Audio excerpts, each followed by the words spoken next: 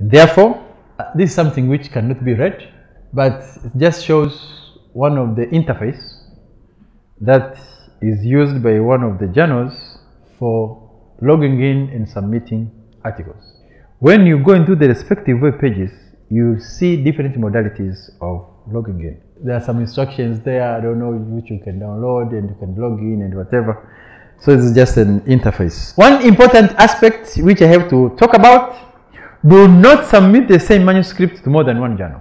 You may be tempted to say, because I'm increasing the chances of my publication being published, let me try to submit it to 3-4 different journals at the same time, so that if I fail with these people, maybe these other people will agree.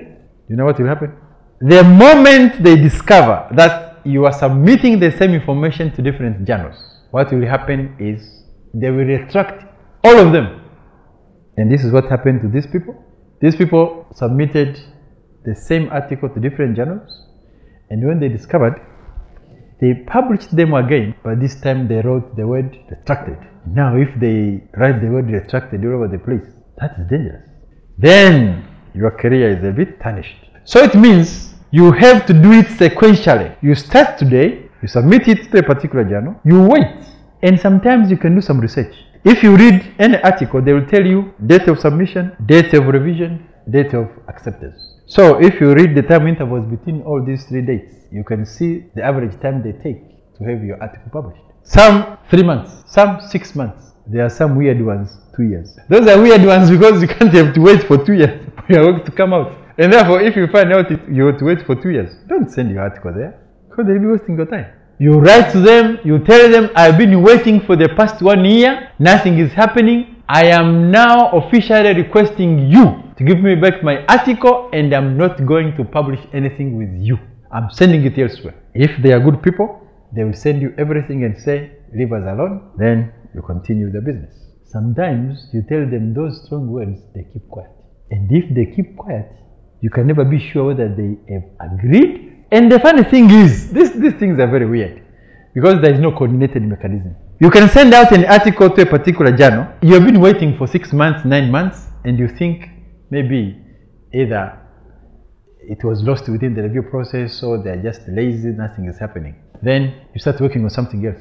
All of a sudden, you see one of the issues, it is there. They didn't even ask you to read the proofs. They just published it without even communicating with you, which is very bad, because you are supposed to be given the proofs to read before it is published. But sometimes it happens. It happens to journals that are not keen. Journals that are keen, that can never happen, because all the time there's communication. Your article now has been reviewed by 2 reviewers. We are waiting for the 3rd reviewer. Your article is now being reviewed by the 3rd reviewer. We're waiting for the 4th one.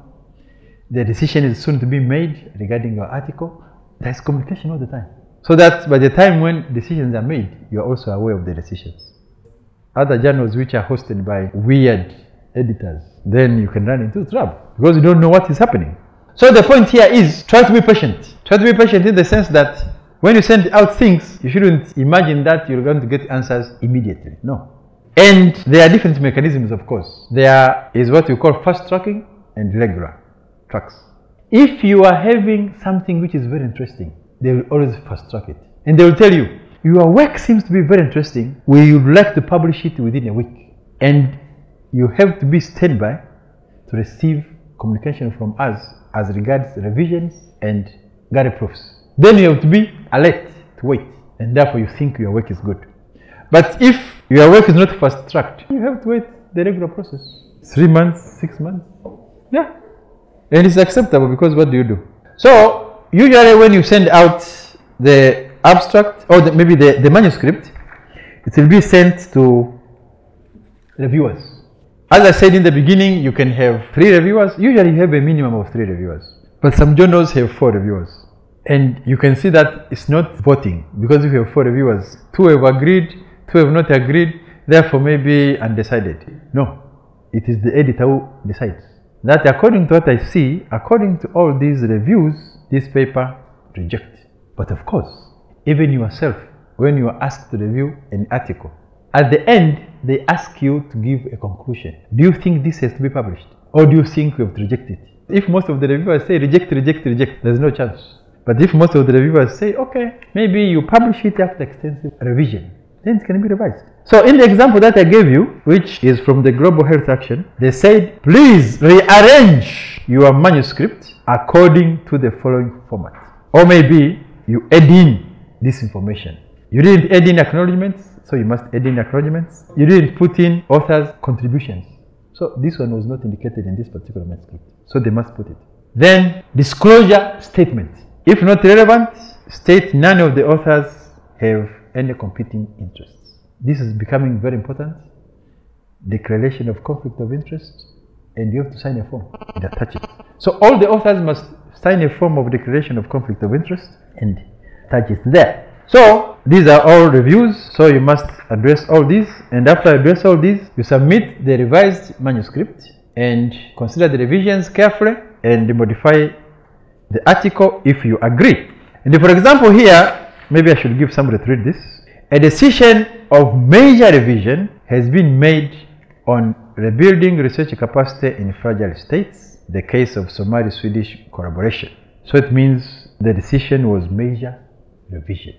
This is good news. The rest scenario could have been rejection. Actually, when you get this, you celebrate, because there is a chance of having your article being published. Because the moment you address all these things and you send it back, it will be published. So if you decided to review the work, please upload 2 versions of the manuscript. That is, 1, a clean version, and a version with track changes. The document with track changes should indicate those sections within which changes have been effected.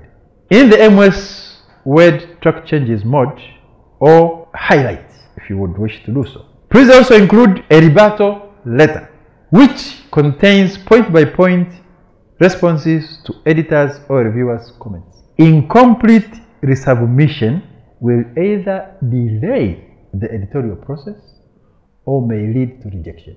So they are giving very clear instructions. So it means you are supposed to show each page where the request was made and what you have exactly done for each page and line. Sometimes, of course, these people are very weird. They put numbers for each line from line number 1 to the last line of the entire text, so that you can see and say where you have made the changes. So they are trying to be clever to make sure that you do not escape. Proofs.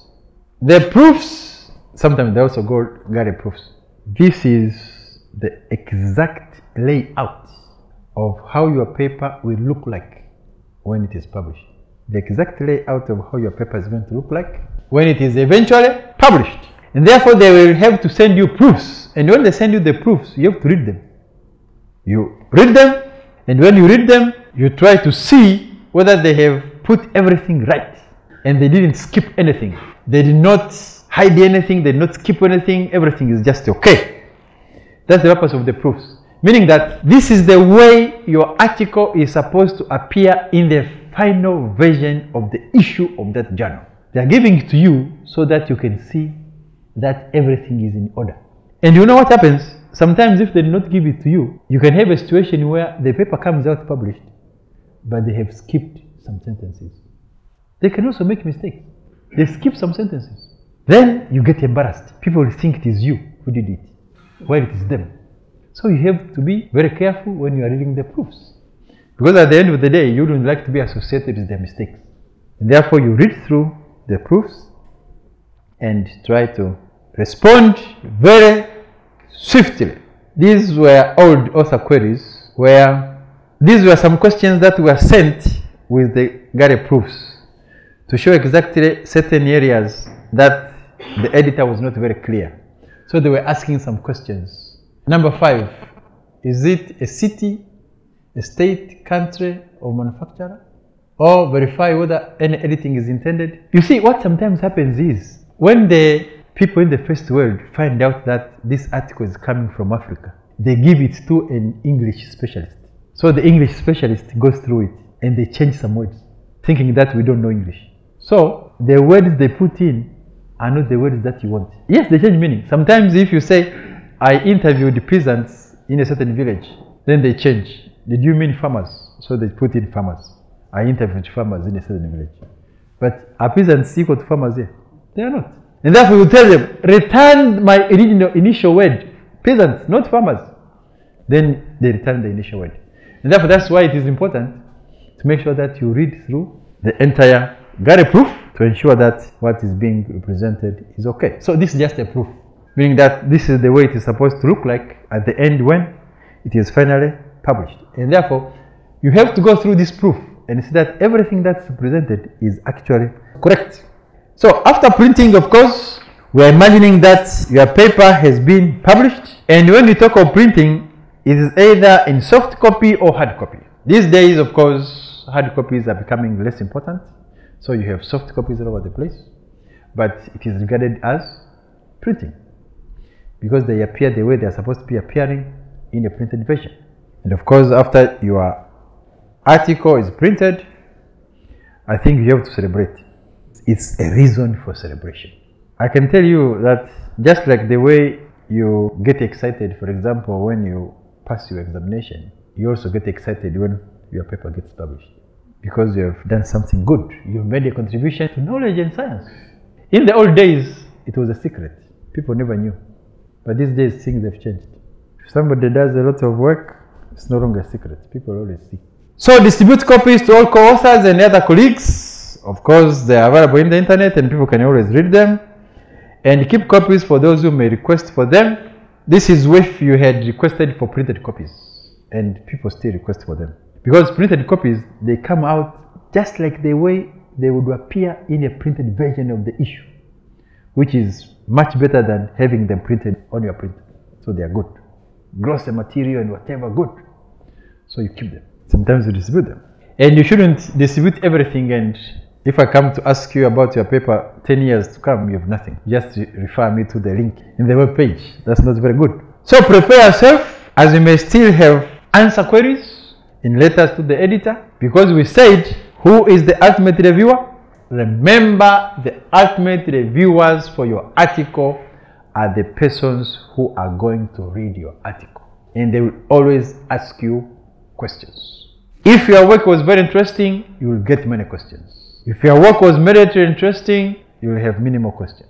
If your work was very bad and the editors didn't see that it was bad, but they sent it out, you will also get a lot of questions because people will be attacking you, saying this is not what we expected. So after having said that, I would like to announce that the end of one paper is the beginning of the next one. This is if you do not have any parallel papers going on at the same time. But if you were dealing with only one paper, then the end of one paper is the beginning of the next one. And the cycle starts all over again. I hope we have covered a number of issues as regards writing a scientific paper for publication. And as I said in the beginning of the session, all the master students at the Muhimbili University of Health and Allied Sciences are supposed to develop a manuscript at the end of their dissertation work. And I hope you utilize the knowledge and skills you have obtained from today's session to be able to publish your work in a journal of your choice. In case you have any questions, do not hesitate to contact me and the other members of academic staff as may be required. Thank you.